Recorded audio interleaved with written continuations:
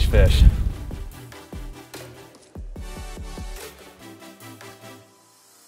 What's up guys, it's Captain Wroblewski with Big League Charters. Today, me and Clark decided to go over to Lake Okeechobee and we did a little bit of fishing today. We've had different weather. First thing in the morning, we had a sunny bright day.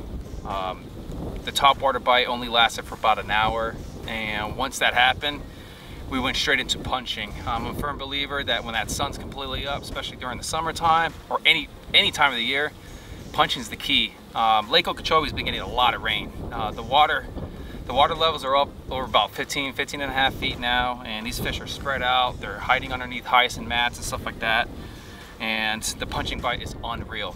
So I'm gonna go over a couple baits that I like using. I'm with Bruiser Baits, and I use these intruders quite often. And the reason why I use these intruders typically more than a thicker type of bait is because they're a little skinnier. You get a better hook set on them.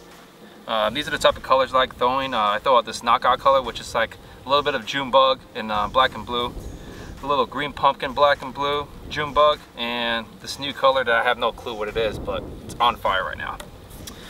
Normally when I'm punching mats, the typical rig setup, I like to throw like a 7-11 heavy rod with about 50 to 65 pound braid. And when I'm rigging up these hooks and stuff like that, I use 2 of these bobber stoppers. The reason why I use 2 is because one, eventually you'll end up breaking, and then you're gonna have to retie every time, especially when you're fishing tournaments.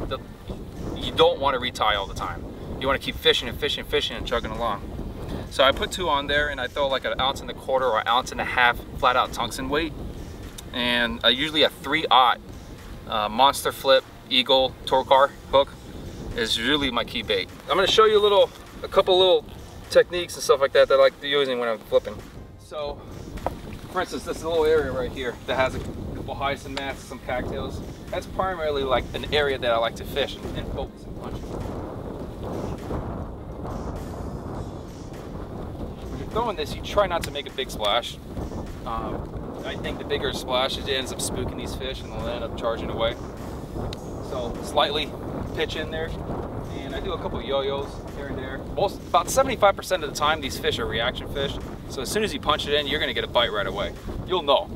But if the bite's really slow, especially when it's really hot or it's really cold, and you're flipping and you're punching, you want to go slower and slower and slower. Usually they don't react to it right away. You actually have to fish for them. So that's pretty much, guys. That's it. That's how I normally fish and how I punch fish here in Lake Okeechobee. If you have any questions, just hit me up. You can follow me on Instagram and on Facebook at Captain Wroblewski. And I'll talk to you guys later.